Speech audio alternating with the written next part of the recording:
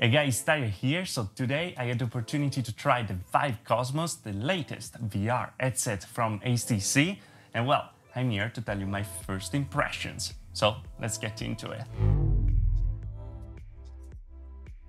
Okay, so first of all, if it's first time hearing about it, the Vive Cosmos is the last headset, of course, from HTC and Vive, the creators of the Vive headset, the Vive Pro, the Vive Focus, the Vive Focus Plus, and now the Vive Cosmos. What is particular about the Vive Cosmos? Well, the company here is really pushing and focusing on the ease to use, the way to introduce new people to VR, and this is done through hardware and software. And how we're gonna go through it? Well, through the most important things that we always talk about it in the VR headset. There's gonna be the comfort, that is gonna be the visual, that is gonna be the controllers. I asked about the batteries, by the way, and the tracking, of course, because these headsets use inside-out tracking. That means that you don't need external sensors anymore, you don't need lighthouses, stuff like that, but everything is contained with the different cameras. Now, let's start with the comfort. That is something that I wanna put first, not just because of another thing, but it's something that really impressed me the most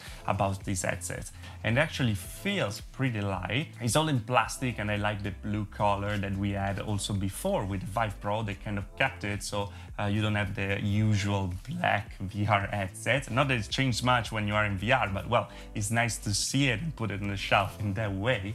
That is my opinion.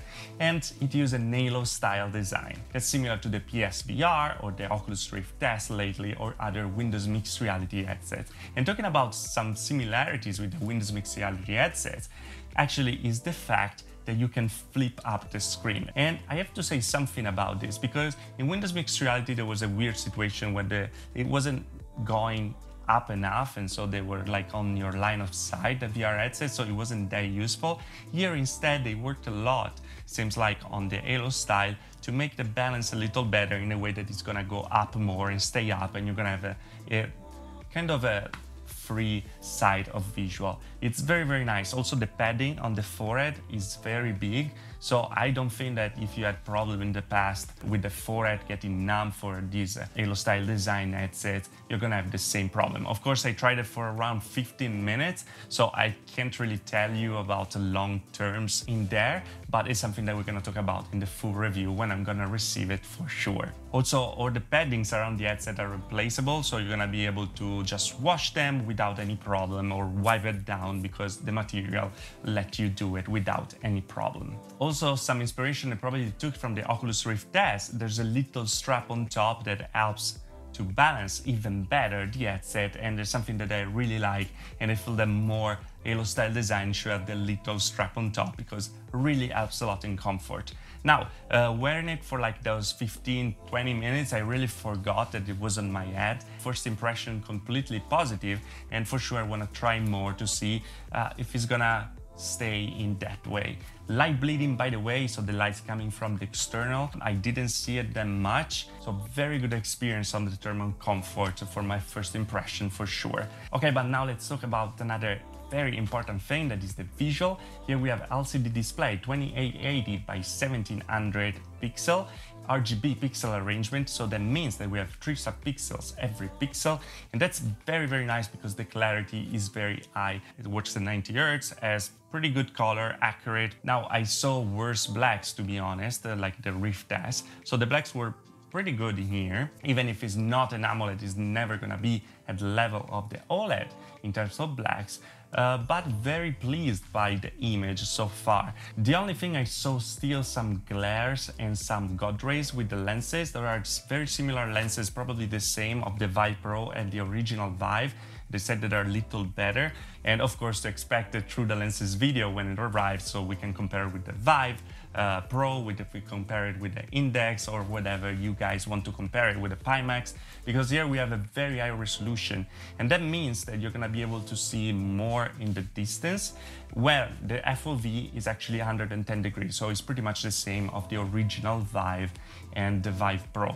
Probably a little less, maybe for the fact that you can't really get those lenses very, very close to your eyes, because it doesn't have the same adjustments that the Vive Pro or the original Vive head, and you have the IPD adjustment. So if you're one of those people that can't use the Rift S because of the IPD adjustment, well, you got a solution over there. Now let's talk about controllers, because of course those are an important part of this headset, and these controllers are very particular. It's very nice the tribal that they have going on top that use for the tracking, because the 6 cameras on the headset are gonna use that to understand the position. They have a good weight. It's very nice to keep them. They're very ergonomic.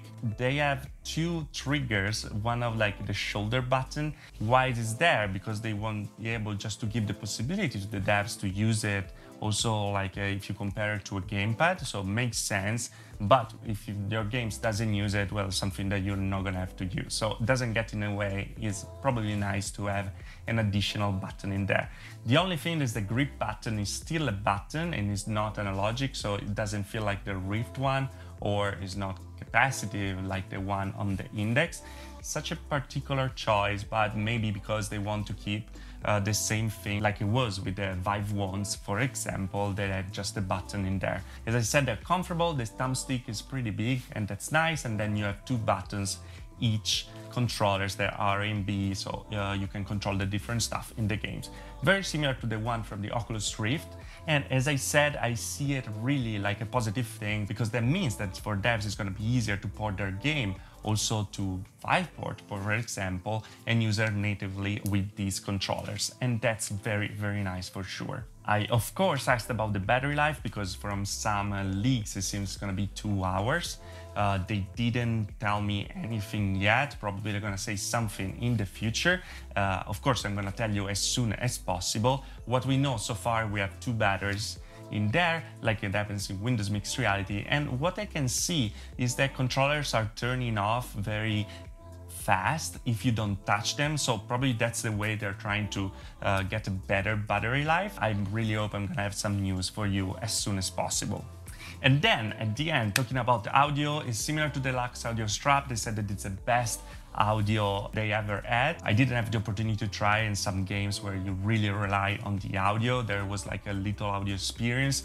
So far they were sounding very similar to the Lux Audio Strap. I can wait to try more, of course. They also feel and look like the Deluxe Audio Strap. And I love the Deluxe Audio Strap. I always suggest it also for different headsets like the Pimax. So if they're to the same level or even better, well, just better, why not? And to finish, let's talk about tracking, because there's a lot to talk about it. As I said before, they use 6 cameras for the tracking, 1 on the top, 1 on the bottom, 2 on the front, 1 on the right and 1 on the left. I tried to go a little crazy with the controllers and with the ad. The tracking is there, it was pretty well for the ad. For the controllers, going very fast. I saw some snaps, but nothing major. We are used to it when it comes to inside-out tracking. Now, the thing about the inside-out tracking, having a lot of camera, they can rely on more data. And so if they update the software and everything, the tracking would get better and better, like we got on the Oculus Rift S.